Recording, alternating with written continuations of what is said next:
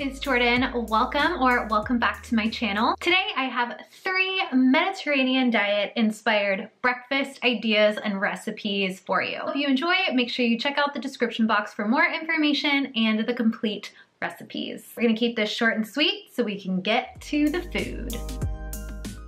First recipe is for savory, lemony steel-cut oats.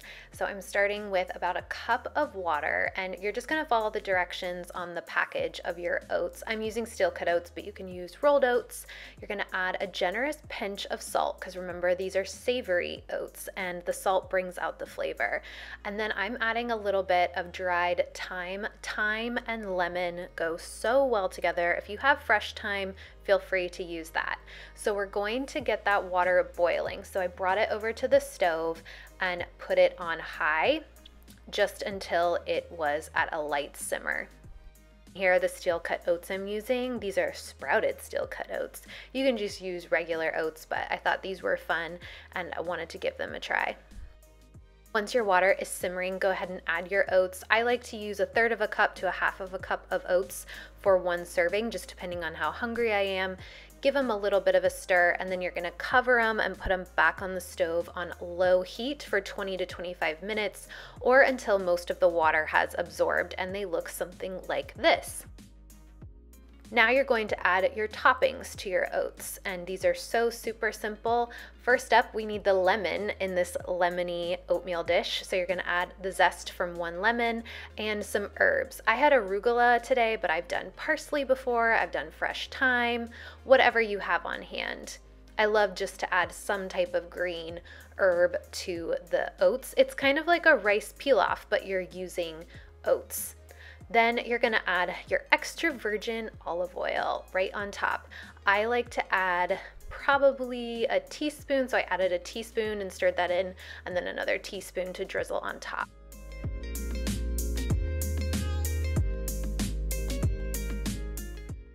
Is a super simple yogurt parfait. I'm using a plant-based yogurt, but in the Mediterranean they traditionally use a full-fat dairy yogurt, so just get your favorite kind of yogurt. I recommend one that's unsweetened. Use your favorite sweetener as a drizzle. I'm using molasses and I'm topping it with some walnuts. So go ahead and put your yogurt in a bowl and then add your drizzle of sweetener. I love molasses because it has tons of nutrients in it. It's actually really high in iron. And then I add my walnuts. Walnuts are an amazing source of healthy fat, a little bit of protein, and omega-3 fatty acids. And because I had them on hand, I went ahead and added some green pumpkin seeds as well, just for the color.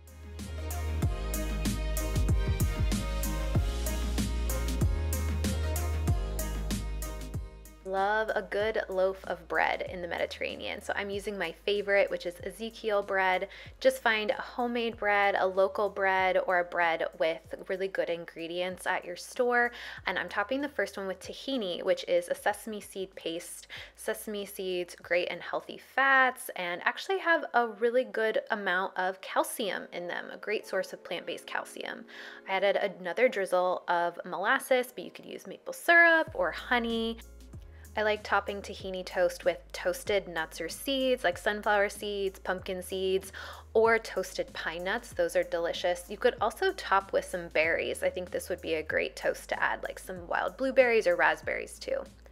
On our second toast, we are doing a spin on the avocado toast.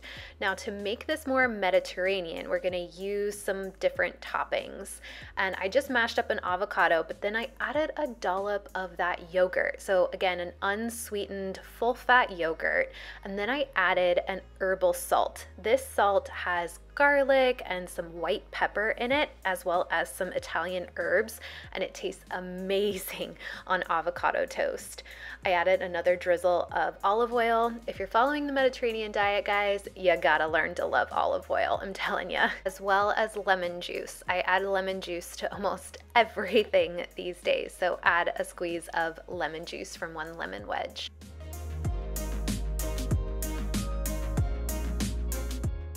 I had to taste test it and make sure it was delicious for you guys.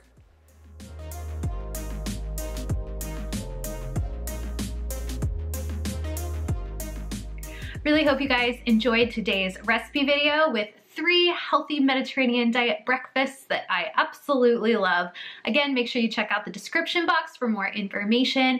If you liked this video with recipe inspiration, you may also like my weekly wellness newsletter that I send out. I always send out some recipe inspiration as well as some quick and easy wellness tips. Link to sign up for that will be below. If you're not already, make sure you subscribe to my channel because I upload once a week.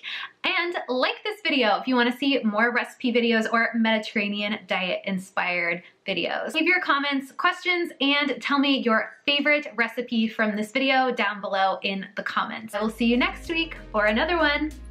Bye!